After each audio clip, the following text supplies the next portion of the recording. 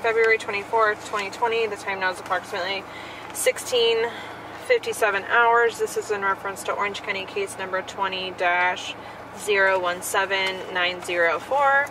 I'm currently located in my unmarked vehicle out in front of 4748 France Lane, apartment number 3 in Winter Park, at the Tealwood Park Apartments. And also in the car with me is my partner, Detective Scott Lowen. And in the front seat is, can you state your name, ma'am? Sarah Boone. Okay, and your birthday? 10/10/77. Okay. So, Sarah, I know you have talked to some deputies. I know we had a very brief conversation, just to reiterate what you told that deputy. But like I was explaining, I would like to get a more further understanding of what happened last night and ask you more detailed questions. I am going to read you your rights, but it's just because that's how we do things, okay? So you do have the right to remain silent, okay? Do you understand that? Yes. Okay. Anything you say may be used against you in court. You have the right to talk to a lawyer before and during questioning without charge. If you cannot afford a lawyer and want one can be provided for you before questioning without charge. Has anyone threatened you or promised you anything to get you to talk to me? No. Do you understand what I just read you? Yes. Okay. So, last night you said that you and your boyfriend George were here at your residence and didn't really leave that day. You said that he went to the store to buy cigarettes. Yes. What time was that around? If you recall. Was it light out still? Dark out? Yes, it was light out still. It was still light out. Okay. But he's the only person that left and he came back? Yes. I'm assuming? Okay. It's right down the street. It's down the street. Okay. And tell me what you guys were doing next. Like what was happening? We had a bottle of wine. We painted, we drew, we did puzzles. Do you remember what wine you guys were drinking? It's Woodbridge Chardonnay. Okay. The bottles are in the trash. Okay. Chardonnay. Mm-hmm. Okay. And do you remember around like what time this was that you guys were sharing the bottle of wine, painting, doing puzzles? I'm gonna say 4-ish. Okay. And was this before he went to the store or after? I'm sorry? Had he already gotten home from the store at this point to buy the cigarettes? Yes. Okay. So it was around 4 p.m. Ish. that you realized, and you guys were doing Puzzles and art. Okay. Listening to music, enjoying each other's company. And all downstairs, upstairs? Where did you Downstairs. guys? Downstairs. Okay. We usually sit on the back porch because we smoke and you're not allowed to smoke inside, so. Okay. And who was here last night? Was it just the two of you? Mm-hmm. Yeah? Okay. No one ever came over at any point? No. No? Okay. We called his daughters on FaceTime. Okay. We were just literally just enjoying one another's company. Okay. And you guys share the phone that you have, Yes. correct? Okay. And the phone's located in there, I think, in the Yes. kitchen area? Yeah. Okay. So tell me what happens next. You're painting, you guys are doing this puzzle together, you obviously finished the bottle of wine. Yes. Did you have 1 or 2 bottles of wine? Well, we had one previously that was maybe not even half full.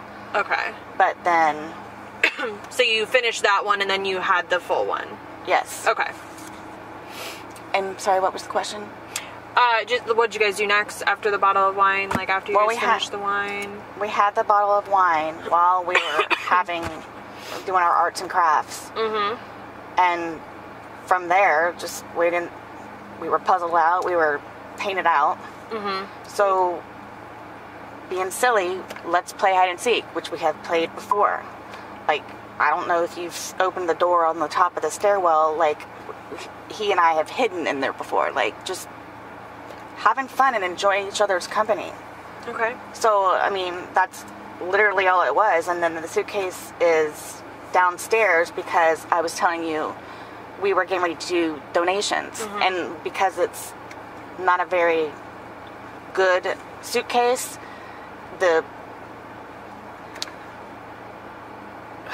What was the question? I'm sorry. You were just explaining to me the night. Oh, he decided to hide in there. So, being silly, he and I mean, were sitting there laughing at it, like with him in there. And then, so I didn't zip it up all the way, but I mean enough to where his little fingers were out there and whatever, but still having a good time and whatever. Then I guess I decided to go upstairs, and I don't know, I fell asleep. So I woke up this morning and again thought he was downstairs on the laptop looking for a job, as he usually is. And then thought, where is he? Is he on the back porch? Is he in the bathroom? Like, where is he? And then I came to about the suitcase. So I opened the suitcase. I took him out, stretched him out, started to do CPR. Where air was coming out, but, and then like whatever gurgle. So I'm trying to do CPR on him. Mm-hmm. I'm shaking him, trying to get him to come to, but I could tell by looking at him something was wrong. He's been losing his teeth lately and has been complaining about his chest hurts, which is why I keep trying to get him to go to the doctor, but because he nor I have a job or insurance, has been putting it off. Mm-hmm. So again, so I didn't know what to do, so I called Brian, my ex-husband. I called him, he came over, just walked in and then walked out. I grabbed my phone and I called you guys. From there, here we are. Okay. The first time you woke up this morning, did you look at your phone just to see what time it was? No. Okay. Most of the time, like, I'll wake up, but because he nor I have a job, I'll usually just lay in the bed for a little bit longer because the house is clean. There's nothing else that we can do. Mm-hmm. Me thinking he's on the laptop looking for jobs, I can't use a laptop. So most of the time, I'll just stay in the bed and collect my thoughts and get ready for the day. So do you have any idea what time you woke up that first time? What time it may have been? I don't know if you guys have I'm going to say clock. 11 something. 11 Okay. something. Okay. Maybe. Is that when you finally got up, or is that the first time you woke up? No, that's the time that I decided to get up because I figured he was downstairs on the laptop. So let him look for jobs on the laptop, and then it usually I'll clean, he'll look for jobs, or vice versa, where I'll look for jobs and he'll clean. Okay. So you think you got out of bed after 11 at some point? Yes. Okay. But we can't recall which time. Do you think you were up for like hours before that, or collecting your thoughts? Brian, because I was supposed to have my son today and pick him up from school. Brian usually calls to make sure, hey, are you sure you're getting Lucas today? Because I've had job interviews. Right. Are you going to pick up Lucas? So after he called like maybe 3, 4 times, maybe 5, I finally answered, and that's like... Do you think you were sleeping and missed those calls? No, I ignored them. You ignored them? Because he's notorious for blowing up my phone. Okay. But I understand why, because he's making sure that Lucas gets home. Right, yeah, okay. And to do whatever he needs to do day-wise so he can schedule around it. Were you upstairs in your room at that time when you were ignoring those phone calls? Yes. Yeah, okay. Okay, so not really sure what time you woke up initially, but you were upstairs collecting your thoughts. You figured he was on the laptop downstairs, so you were just getting ready for your day. Yes. You finally got out of bed at sometime after 11 a.m. And had gone downstairs. Yes. Okay. Looking for him, and couldn't find him. You looked outside, couldn't find him anywhere. He wasn't in the bathroom. I was Right. thinking maybe he's in the bathroom. But then I came to and then remembered you- the suitcase. And then you called Brian. Yes. He Told came him over. to come over. Yes, he came He over. lives down the road, right? Not very far. He came over, walked in, basically walked out. You called 911. Yes, I had my phone in my hand. I just wanted to wait for him to get there because I didn't know what to do. Right. Okay.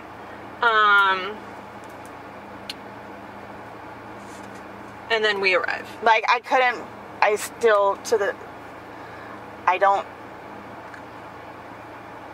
don't know what happened. Like, I don't know what happened, but, like, my whole thing is the whole, like, teeth losing thing, and I don't know what happened. Like, I don't know what happened. I don't know what he and I were having an amazing time yesterday, like we normally do. No arguments? No. Nothing? Okay. And the thing with him, though, is, which is why we've been doing puzzles and artwork lately, is that he's been stressing about a job, of course. Of course. Which we've talked about. So what I did was start having him do puzzles and artwork to keep his mind off of it. Okay. His ex-wife is all over him about sending money, which he can't do because he doesn't have a job. Right. So he was stressing about that. He's been stressing about the job. But that's why I started to buy puzzles and paint to get his mind off of them, which is what I don't know if you noticed on the wall in there, it's all of our artwork and stuff. Okay. So I don't know. I mean, music, art, and playing with the dogs, dancing around the room with the dogs. And then decided to play hide and seek. Because we're always trying to outdo each other on where we can hide the best. How often do you guys play hide and seek? Gosh, that was maybe, the third time? Maybe. Okay. Is it a more recent game you've gotten into, or 3 times in total in your relationship you're talking about? Lately. Lately. Because, again, like, we were puzzled out. But we painted already, so why not? So you were downstairs hanging out. Do you remember around what time you guys started playing hide and seek?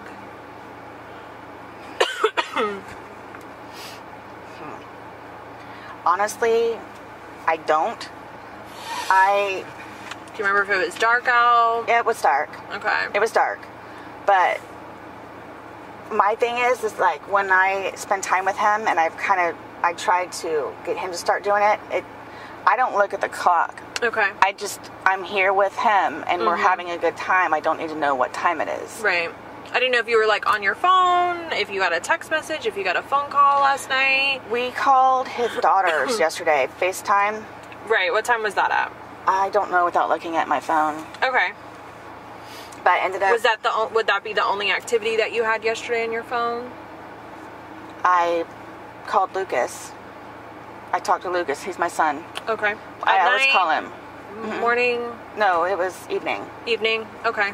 But I'm just trying to help you, like, remember something you did right before hide and seek that would help you remember a time or give us a good time frame, because that's important for us to know. We want to be able to tell the doctors that. I don't know, to be honest with you. Okay.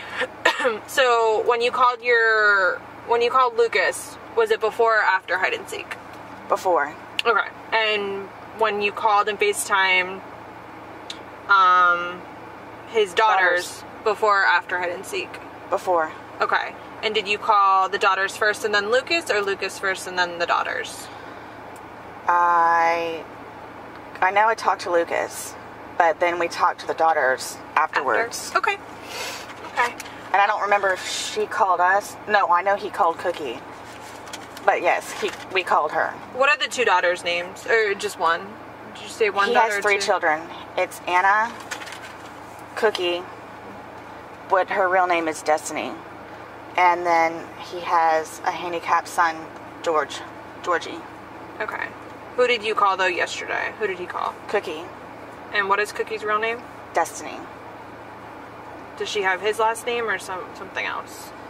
It's Torres. Because she remarried, but I don't know her last name. Okay. Okay, so it's dark out, but you're not really sure what time it is. You play hide and seek. How long do you guys play hide and seek before he decides to get into the suitcase? Oof. Approximate. Wasn't really...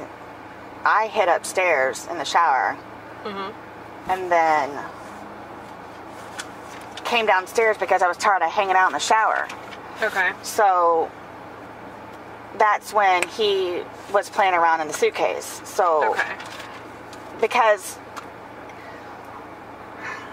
we both thought it was funny that, Oh, yeah. oh yeah, well, I'm going to zip you up. Uh-huh. You didn't come look for me. So, again, it's a broken suitcase, but What do you mean by broken? it's only got one of these. But because I didn't zip it up all the way, he was doing the... You mean it doesn't have, like, the pull part? Correct. Okay. But it's No, got... it's got a... I think it's got a... What do you call it? A paper clip. Okay. So the zipper to it is missing, like the actual zipper that attaches to it to help you open and close is missing, but you think a paper clip was on it instead? There is a paper... I believe there's a paper clip on it because I know that the last and that's time... what you used to, like, help assist you? Well, or you can just stick your fingers in there and... Right, yeah, you unzip could do it yourself, which is why I did not zip it up all the way. Okay. So how much did you zip it up? I mean, I don't really know. You said his his fingers were able to stick out? Yeah, two fingers. Okay. Yeah, so I'm figuring he'll get it. He'll get it. But then I wanted to go upstairs and waited for him, and eventually I guess I fell asleep. I had the dogs in the bed with me, was warm, and then fell asleep.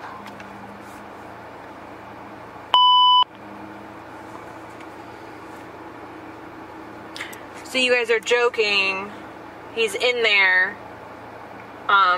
You said you could see two of his fingers? Yes. And then, like, you just decided, okay, I'm going to go upstairs now? Or? Because I figured he would get out and then go upstairs and have intimate relations like we normally do. Mm-hmm. But I fell asleep. Okay. And he never came upstairs. So, again, I'm thinking he's downstairs on the laptop earlier today. Okay. And then remembered. Okay. So, is this something that do you guys play hide and seek before you have sexual intercourse? Or do you guys just play hide and seek because you're bored and you're just trying to pass time and it's fun? We were, again, puzzled out. Can't paint anymore. Even started to purge some of the art that's on the wall now. So,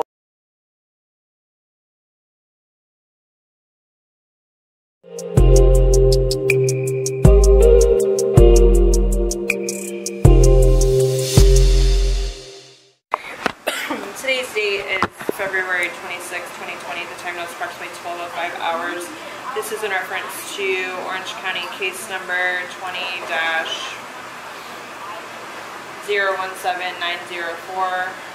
I'm currently located at Tealwood Park Apartments, 4704 Lucier Court, Winter Park, Florida, 32792.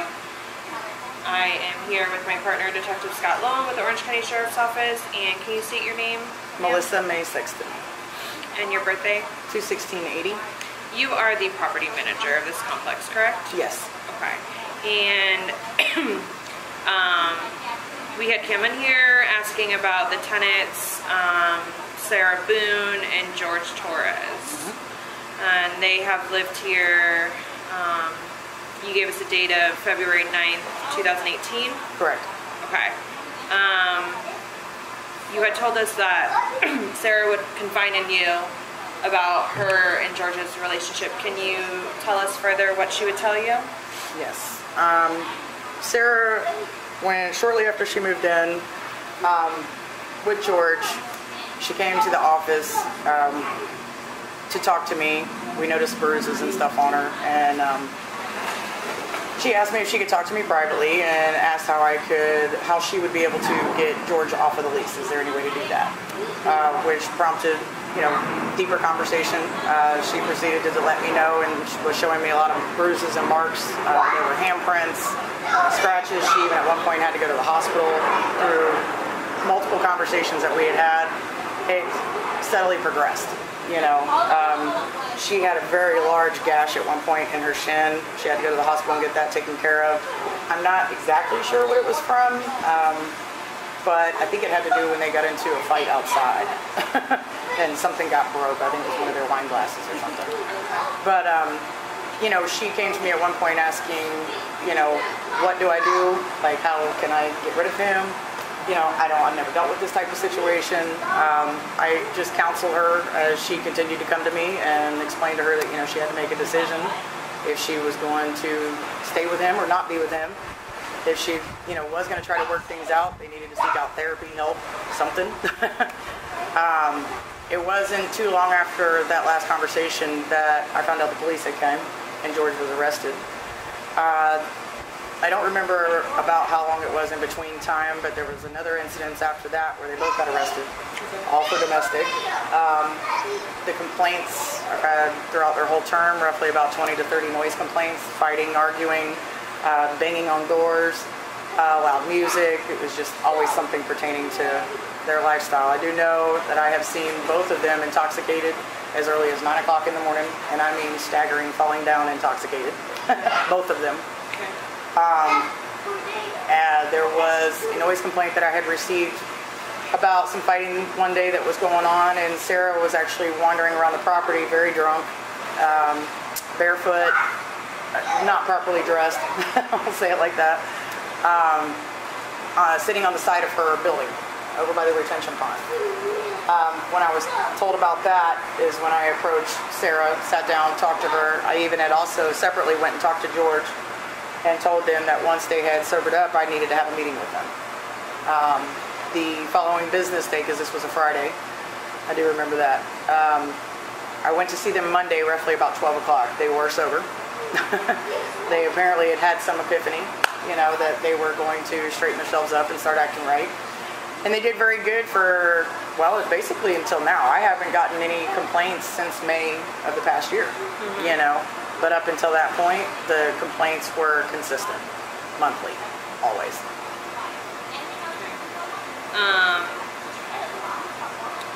Would you ever speak with George by himself? Like, did he ever confide in you about their relationship? The one time where, like I was just saying, that when I talked to her, she asked me to go talk to him. But she's like, please go put the fear of God in him. Fear of God in him. I'm a very stern property manager. You know, I don't tolerate a whole lot of crap. Right. And she knew that, and she seemed scared of him at the time. So I said, sure, no problem, just stay here. I will go talk to him. I went over, sat down, talked to George. I talked to him for about 30 minutes altogether.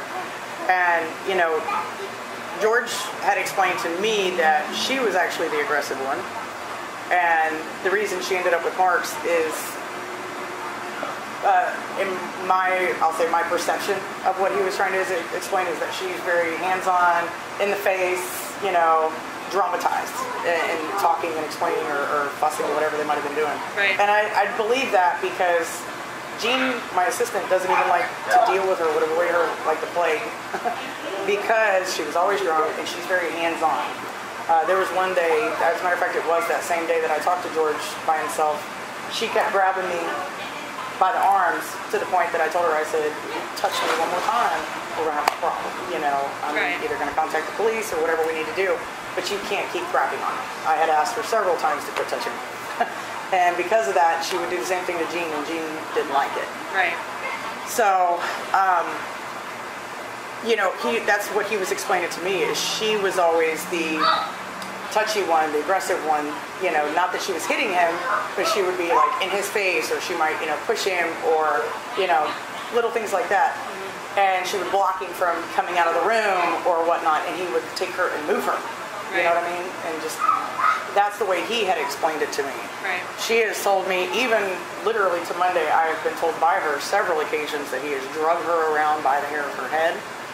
I've been, you know, told about by neighbors. I'm sorry I don't have it anymore, but at one point a tenant actually sent us a video clip via text of them two fighting and beating on each other out in the backyard.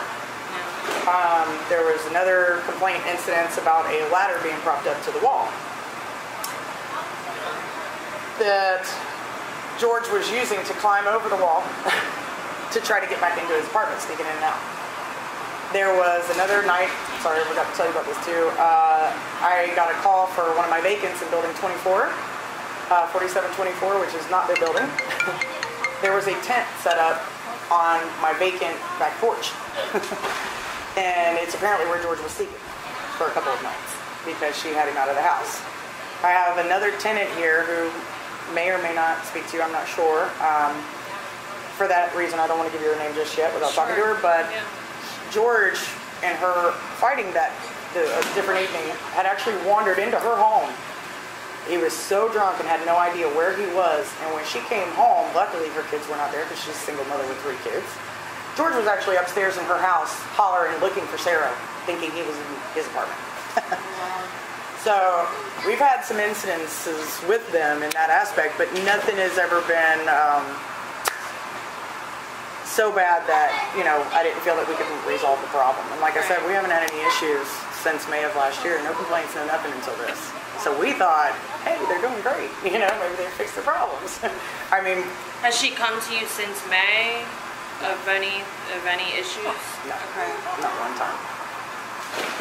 But then, again, you did... basically, they were told you're going to be evicted if there are. Yes. So it was kind of like tighten up or get out. Yeah, it was put up or shut up. I was over it. Yeah. If it continued, I was putting them out. Okay. So. Did you ever see any marks on George? No. Not one. Not one. George was a little bit darker skinned. Yeah. I'm not sure. Would you see George as often as you saw Sarah? It sounds like Sarah came to you a lot more than. Yeah. We would always see Sarah as far as the only time I ever really saw George is the time when we actually got George to sign off the lease. Right. And he came to me and said, I can't get back in the house. She's got all my personal paperwork because would you please have a conversation with her so that I can get my personal paperwork back from her? He goes, but do you have a set of bolt cutters for my bicycle that's out back? And I said, what's it chained to? And he said, it's actually chained to your AC unit. I said, yeah, no problem. I'll cut the lock. I'll cut the lock for anything attached to my AC unit. It's not supposed to be attached to that. Right. So I went out back and actually cut the lock on both of the bike locks because Sarah would not answer the door for me because she knew George was there. Okay. Once George was gone, she had actually, because Sarah had my cell phone number, being that I had already went through and just got out of a very abusive relationship, Sarah knew that because, I confided in her and explained that. She did feel a lot more comfortable in coming to me. So I told her if she ever needed someone, or it was an emergency, she could reach out to me and I would do what I could to help her. I felt bad for her. But after a while, when she just kept taking him back, I just told her, I said, you're just going to have to call the authorities. You're on your own. It's obvious you don't want it to stop. He's not doing anything to get help according to you, and you just keep dealing with it. I mean, there comes a point where it's just stupidity. But that's the run-ins and incidences that I've had with him. I've never seen a mark on George, and he's never told me that she's hit her at all. Okay. But she has told me in front of him that he has hit her and things that he's done, and he was not denying it. He never denied it. So, George and her both expressed to me on many occasions that they knew they needed help. But I'm guessing due to their financial situation, not having any work, it's probably why they didn't do much. Right. When you saw them together, who looked to be like more dominant? I mean, did one seem to be more dominant over the other? George. George was very confident. He wasn't arrogant or anything. He, for the most part, stayed to himself. Like I said, there are a couple people here that he knew, from, I will say, another life, from Philadelphia. And, George was the one I always seen driving the vehicle. George is the one I always seen playing with the child. Never saw Sarah outside playing with her kid, ever. As a matter of fact, most of the time, Lucas, you would find him riding around the property on his bike, unattended. No parents outside, no nothing. Because I had actually had a conversation with Sarah about that. And I said, the kid was a great kid, don't get me wrong, he never did anything to get me in trouble, but it was more my concern for his well-being. When he's all the way riding over here around some of these corners with the dumpsters, these people don't see nobody, and they sure ain't gonna see no kid on the road. So I had a conversation with her about that, and we haven't had any really problems. I can say I've only seen Lucas on his bike away from her like that twice. She actually had secluded him to stay in front of the building. you know, which was fine. I just didn't want them all to live together. But yeah, you didn't see Sarah at all. The only time I ever saw her, especially after the incident that took place with Emmett and his ex-girlfriend, it was more like a confrontation that took place in the office. She made an accusation on Emmett saying that he was trying to forcefully, like, I don't want to say rape, but he was trying to push himself on her. On Sarah? On Sarah. She made that claim. Some tenant? A different tenant? Yeah, another tenant that knew George from Philly. And they confronted the two of them. You know, I will say Sarah held her ground when the girl confronted her and asked her and said, you know, don't lie to my face. And Sarah said, yeah, he did. You know, so I was surprised because she knew that girl was over her butt. And she's larger than me. So, you know, I was like, oh my gosh, okay, well, maybe there's some truth to that. But it ended up, you know, just fizzling out. It was no big deal. After that situation took place, you really didn't see Sarah too much. She was pretty intimidated. Those two folks are actually a pretty large family that I have living here on site that actually took up 4 units at that time. So the whole family lived here. Yeah. You know, it's a little intimidating. So after that, we really didn't see a whole lot of her. But before that, they would hang out periodically, you said. The other two families, no. They just knew each other from back in the day. Oh, the couples did? The kids did. The kids? Yes, that's what initially prompted it, and then that accusation was made during that same time. Okay. So,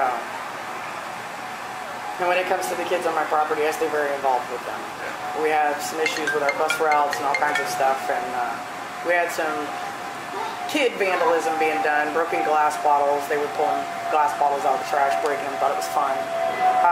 And one kid told on another, then the parents got involved. It became a little bit of an issue, so I had to get in the middle to squash it, you know. I didn't want anybody fighting on the property or kids getting hurt for that matter. But that's it. Is there anything else that you think is important for us to know about Sarah or George that we haven't discussed?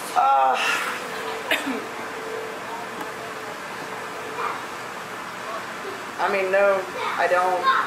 Nothing really. Her nickname's Drunky the Bear. I mean, you know, literally. We know they drank from sunup to sundown. Would she ever, I know she confided in you a lot, would she ever admit that she was an alcoholic to you? Yeah. She would? Yes. Okay. I wish I still had my text messages.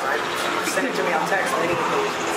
I know we drink too much and she had told me that George one time had enrolled in AA and was getting help. Now, brother, that was any truth, I have no idea. A lot of stuff like that I just take with a grain of salt. Right. You know, I think she was more concerned about the image that was being put in my head for them, and I think she was just trying to paint a prettier picture. Right. Because I will say, it was like a week later, she was drunk. And when we go, you know, inspecting the property and walking around different projects, we do a lot of pressure washing throughout the year. We do that a couple of times. You know, I ride around the back sides of the buildings, checking everything out. We've got a property drainage system back there. You always knew, because you'd ride back there and you'd hear them 9, 10 o'clock in the morning, they're drunk, falling down, cutting up. My God, I can't imagine being drunk like that all the time. Jeez. Okay. Can you raise your right hand for me? Yes. Promise and swear everything we've talked about has been true and accurate to the best of your knowledge? Yes. Sends the recording 12-20 hours.